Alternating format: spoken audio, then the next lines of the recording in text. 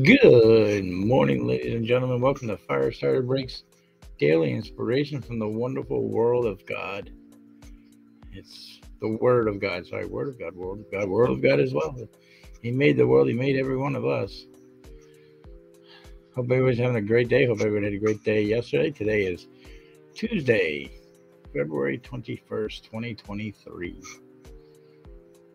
So, let me know in the comments how you've been, if you've been enjoying these, if you like the new inspirational words. Just comment down below, let me know.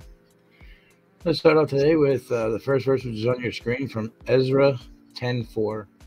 Arise, for it is your task, and we are with you. Be strong and do it. And it's true. Basically, he's telling you, get up, do what you need to do. He'll be with you. All of heaven will be with you, all the angels, and they will help you do whatever you need done. If it's a hard task, an easy task, whatever it might be, Lord, So definitely do that. Our second verse of the day is one that I'm sure everybody knows, but it is so true. It is John 3:16 and 17. For God so loved the world that he gave his only Son, that whoever, whatever you want to say, believes in him should not perish but have eternal life. For God did not send his Son into the world to condemn the world, but in order that the world might be saved through him. I hope some of you actually take that to heart, because it's so true. He sent his only Son down here to die on the cross so that we can have eternal life. He paid the debt for our sins.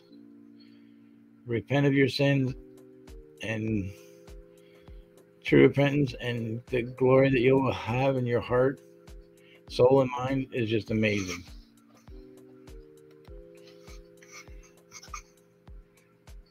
If you're not driving and you got time, let's pray. Father, we come to you this morning through your Son, Jesus Christ, with glory, honor, praise, love, admiration for everything you have done in this world, Lord. From the highest cloud to the lowest point of soil that you have given us, Lord. We thank you for it all. I ask that you fill everybody with the Holy Spirit again today, Lord. Give them that strength to carry on at whatever they're doing today. Keep them safe in their travels. Heal them, Lord, if they are sick or in pain or have something going on, or even with one of their family members, Lord. I ask that you keep everybody safe. Let them know you're there, Lord. Every now and then, everybody needs a little boost of confidence from you, Lord. And you can give one of the biggest boosts of confidence there is.